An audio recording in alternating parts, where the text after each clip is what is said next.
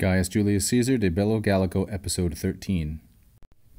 His rebus adducti et auctoritate orgatoribus permoti constituerunt ea quae ad proficescendum pertinerent comparare, iumentorum et cardrorum quam maximum numerum coemere, sementes quam maximas facere, ut in itinera copia frumenti supeteret, cum proximis civitatibus pacem et amicitiam confirmare. Caesar continues his explanation of the conspiracy of Orgetorix. Adducti is masculine, plural, and nominative because it is the subject of constituerunt. It is a participle from the verb adduco, which is a third conjugation, verb adduco adducere. It means to lead toward something. Here it is in the passive, so we would take it as something like induced or persuaded, his rebus, by these considerations, and permoti, stirred up or roused.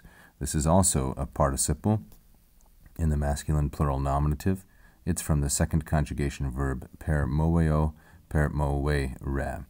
which means to be aroused, persuaded, etc. It's a synonym of adducti. So led along by these considerations and moved by the auctoritate of Orgetorix.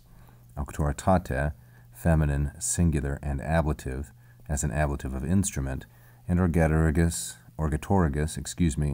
is masculine, singular, and genitive because it is his auctoritas that is in question.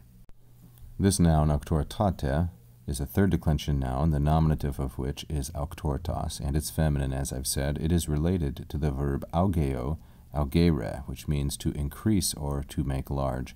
English words like augment are from it. The English word authority is not a very good translation of auctoritate because it means broad influence, both of a personal and a political kind.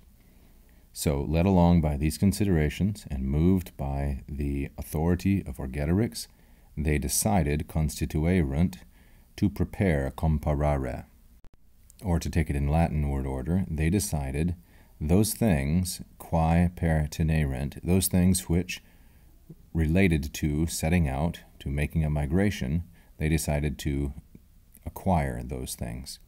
So the object of the infinitive comparare is ea, which is neuter, plural, and accusative, and it is modified by this relative clause which begins with quae and ends with pertinerent. Now the question is raised, why is pertinerent subjunctive in this relative clause? It is because this is called a relative clause of characteristic. It means the author does not have in mind particular things, but the kinds of things, pertinerent, which relate to setting out. And now come some particular things, both of pack animals, iumentorum, and of vehicles for travel, as great a number as possible, quam maximum numerum, to purchase, coemere. So we see that this verb constituerunt patterns with two infinitives. The first infinitive is comparare, and the second is coemere. They decided to acquire, ea, quae through pertinerent, and they decided to purchase, coemere, quam maximum numerum, the largest number possible, iumentorum et cardrorum, of pack animals and of vehicles. There is a third infinitive, facere, in addition to coemere and comparare, that depend on constituerunt. And facere means to make, so they decided to plant crops, sementes facere, as large a number as possible. So they made as many plantings as they could. They maxed out all the space for tillage.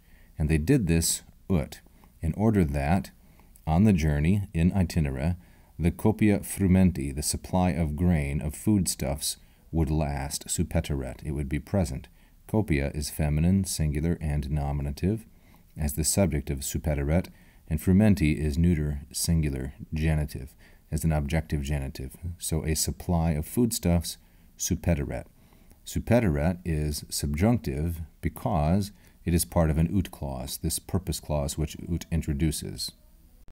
And now the fourth infinitive, confirmare, to add to facere, coemere, and comparare. They also decided with their closest neighbors, cum proximis civitatibus, with the nearest states, they decided to establish, confirmare, to shore up, make strong their friendship, this means political alliance, and their cooperation, pacem et amicitiam.